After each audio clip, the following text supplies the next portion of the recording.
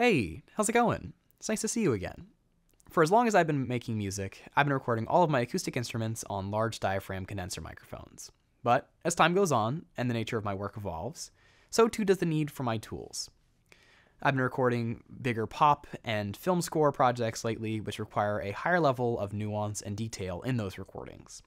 So, like a carpenter who needs a different saw to cut a specific material, I bought a stereo match pair of sE8 small diaphragm condenser microphones. And in this video, I wanted to compare these small diaphragms to their large diaphragm counterparts. Although they're not the same in price, I will be using the Technica AT2035s in a stereo pair as a comparison. I wanted to test the different transient, frequency, and phase responses of these different microphones. I record mainly upright piano, and I haven't seen a lot of demos on the sE8s in this specific context. So I'll be using them in a spaced pair, which is the technique that I use most when recording upright piano. They'll be recorded into a Focusrite ISA Two preamp going into an 18i20.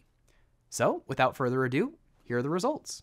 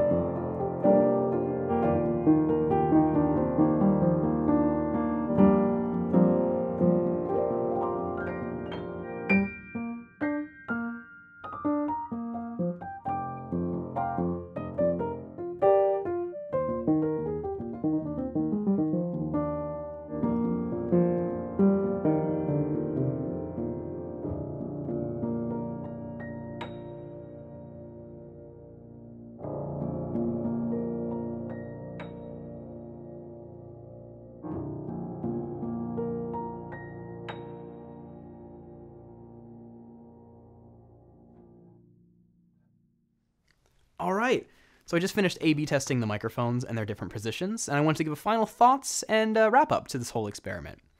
Overall, I think the differences are very subtle indeed, and perhaps to an untrained ear, it might not sound like a lot, but as a mixing and mastering engineer and people that comp full bands and record huge songs with tens or hundreds of different layers, if you have a marginal quality increase of perhaps 5%, that 5% adds up as you build all of the different tracks and the song, which would lead to a clearer, easier to mix project, depending on how you apply the different microphones. Again, in my context, for like a film scoring perspective, these are really helpful, the sE8s, because it's very neutral and flat throughout the frequency response. And I think that's something that you don't see in the Audio-Technica. It definitely hypes up the mid-range in sort of a pleasant way, especially on this piano, but it sounds like there's not as much separation between the different frequencies. Like, it just feels in your face in not necessarily a good way. Again, it's still pleasant. I've been recording this piano like this and other pianos like it for, upwards of 5 years, and I've loved every minute of recording with the Audio-Technicas. This is just a different tool for a different application. The really fun part is where you start combining microphones and using them to support each other's flaws or boost each other's strengths. For example, one of the ideas that I had was using a spaced pair on the front action where the hammers are, so I get that nice transient response, but then using condensers on like the back of the piano to pick up the warmth and accentuate those mid-range frequencies. So it's like a give and take, which tool to use, which one not to. And I hope these gave you some examples of what different mic positions sound like, at least in a spaced pair, and the difference between the small diaphragm and the large diaphragm. I would find myself reaching for the small diaphragm when I'm doing film work or stuff like that. Again, it feels like it has a more even frequency response and is not as biased in the cardioid pickup pattern as a large diaphragm is. Usually with large diaphragm condenser microphones, again, the pickup pattern will kind of be more varied across the frequency spectrum than a small diaphragm, which is part of the reason why a small diaphragm condenser such as the sE8 is more neutral, transparent, whatever word you want to use for that.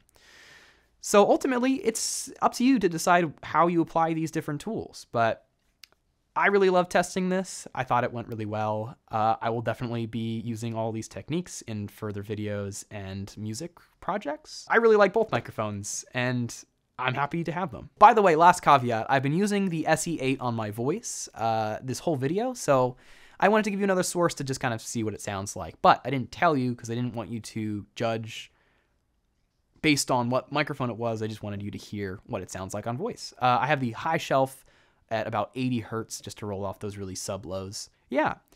All right. Well, that's all I got. Okay. Take care now.